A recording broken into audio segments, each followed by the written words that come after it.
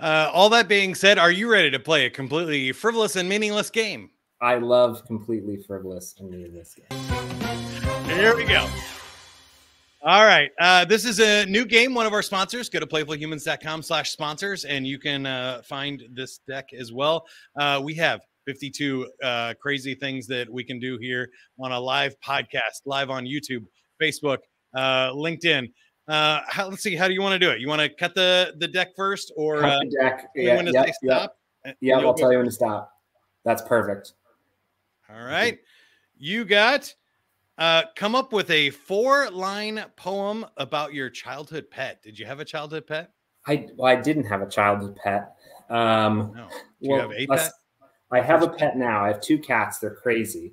One is an orange cat that runs around and makes sounds that I've never heard an animal make before. So maybe I can create a 4-line poem about Toasty. There once was a cat named Toasty who was quite a mighty cat. He ran around like crazy until he had to scat. I love it. All right. Nicely done. All right. I'm going to let you pick a number between 1 and 50 here for me. I'm going to go with 23.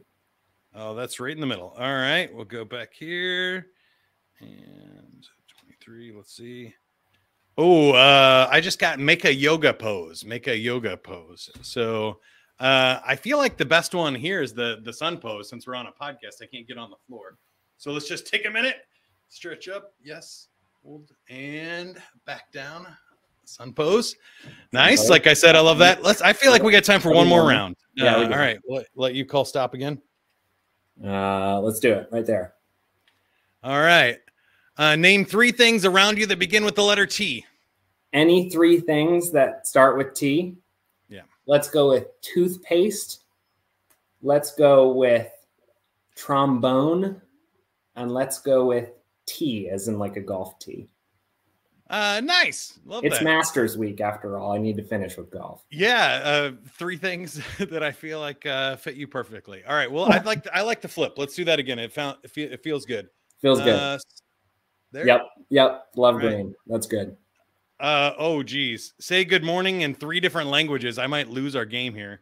Good morning, English. I can say buenos dias in Spanish. And I could say top of the morning to you. I don't know. my favorite of all the mornings.